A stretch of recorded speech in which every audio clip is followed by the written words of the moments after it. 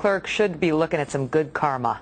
He turned the table on a would-be robber, then turned a blind eye. Here's how it went down. Thug walks in with a bat, watch it, demanding money. Guy behind the counter whips out a rifle. Boom! Bandit then begs for mercy, literally dropping to his knees and pleading for forgiveness, crying like a baby. This is the part where he claims he was just trying to support his starving family. Ready for this? Give it. The cashier then hands the suspect $40 and a loaf of bread.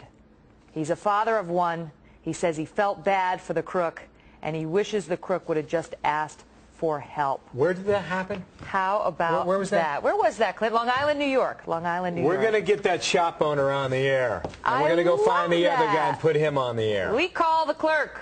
Yeah. Coming on America's Newsroom. Stand by.